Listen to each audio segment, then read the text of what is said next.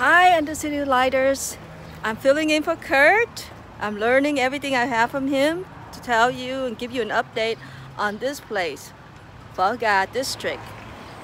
I'm a Vietnamese American woman, so I like a lot of good Vietnamese food.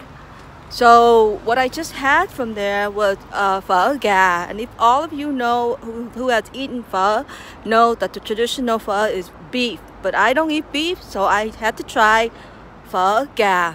The food was really good. The noodle was fresh. The chicken was free range, which was great for the price that you get of $7.75 a bowl. Now I got the small bowl, so the larger bowl will probably be a higher price.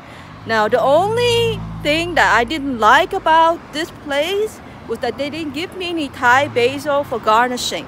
And I asked the owner about it, and he said that Thai basil garnishing is only for the duck pho, which I thought was weird because typically you get Thai basil no matter what kind of pho you order.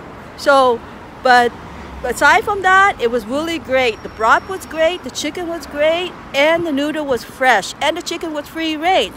So for the price and for the taste, I will give it 4 city lighters. So if you're ever in the San Gabriel Valley area, try Pho Ga District on San Gabriel, and I'm not sure what the cross street is, but it's on San Gabriel Boulevard. All right, thank you.